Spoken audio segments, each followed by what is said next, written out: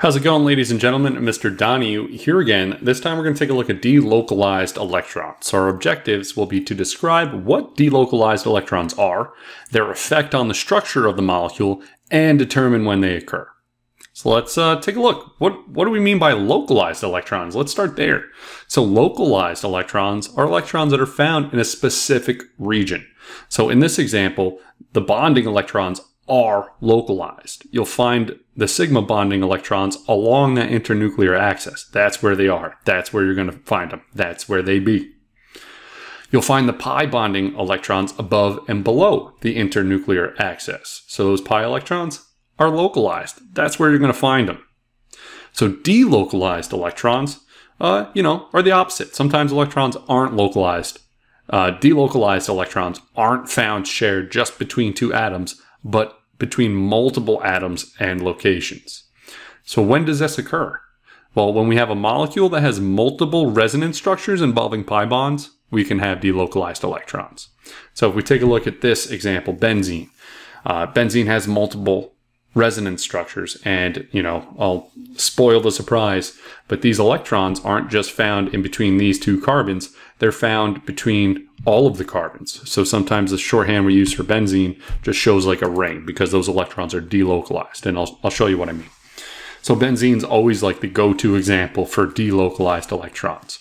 And if we look at carbon, all the carbons are sp2 hybridized. So you can see over here I have 3 sp2 hybridized orbitals, and I have an unhybridized p orbital still. So we end up with trigonal planar geometry around each carbon with an unhybridized p orbital. So if I'm looking at this, you can see that it forms this hexagon shape. So I'm going to still keep that shape, but I'm going to ignore the hybrid orbitals, and I just want to look at the unhybridized p orbitals. So you can see at each point on the hexagon, I have these unhybridized p orbitals. Each of them have an electron in them. So let's see what happens with these resonance structures. So we end up with 2 for benzene. We can have double bonds between these carbons, or, why can't we have them between the other carbons? We can. So we end up with these 2 equivalently good resonance structures on benzene. So benzene's actual structure isn't going to be one or the other, right? If it really was alternating single and double bonds with localized electrons, you would expect to see different bond distances. So for example, the double bonds could be 1.34 angstroms, whereas the single bonds are going to be longer, 1.54 angstroms. But when we actually look at the observed bond distances, turns out on benzene, they're all the same. They're somewhere between a single and a double bond. They're all 1.4 angstroms. Well, how can that be? This is where delocalized electrons come into play, and they can explain why we see the observed bond distances being what they are. So delocalized electrons, again, are electrons that aren't localized between 2 atoms. Instead, they move between multiple atoms, not just 2, but more than 2 atoms. So in benzene, they move between all 6 carbons in the regions above and the regions below the molecule, where the pi bond or the pi orbitals overlap. So what ends up happening is we have a whole region under that molecule where you can think of it as, instead of there being a double bond between these 2 carbons versus these 2 carbons, all of those kind of bloop together to give you one big region above and below the molecule where those electrons can move across the whole molecule. They're delocalized. So we end up with electrons below and also electrons above that molecule. So instead of being shared between 2 atoms, the p electrons are shared amongst all 6 in benzene. So bond lengths reflect the delocalized electrons. Like I was saying, the carbons share their p electrons in the pi bonds with all of the carbons in benzene. So that's how we end up with a uniform bond length, because those electrons move across the whole molecule above and below it, which is why a lot of times shorthand for benzene, instead of showing alternating double single bonds, they can just kind of shorthand draw a circle, which it kind of looks like a nut for a nut and bolt, but that's, yeah. So resulting properties, delocalized electrons lead to an increased stability of the molecule.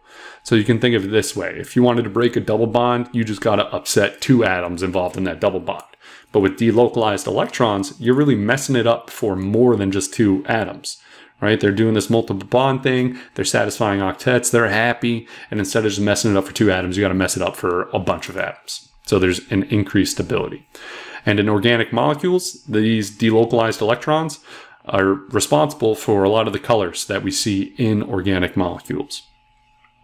So how do you know, again, going back, how do you know if there are delocalized electrons? Well, ask yourself, are there more than one resonant structure possible?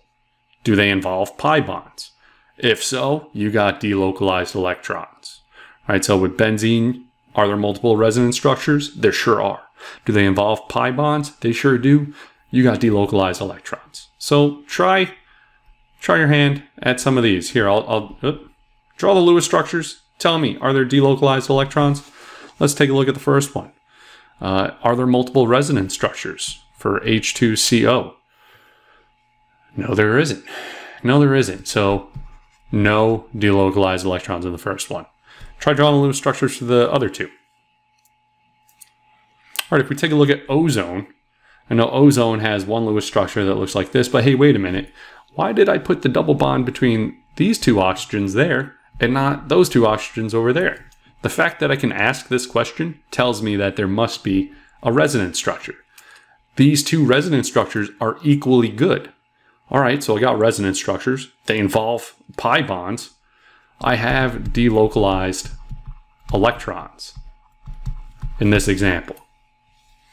All right, if I look at the nitrate Lewis structure, again, all right, I have a double bond between this oxygen and that nitrogen, but why didn't I put it here, or why didn't I put it there? The fact that I can ask this question and they're equally good Lewis structures tells me that I have resonance structures.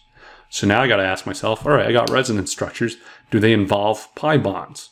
And the answer is yes. So NO3 minus also has delocalized electrons. I can expect to see delocalized electrons in that nitrate ion. So to summarize, can you describe what delocalized electrons are, their effect on the structure of the molecule, and also determine when they occur?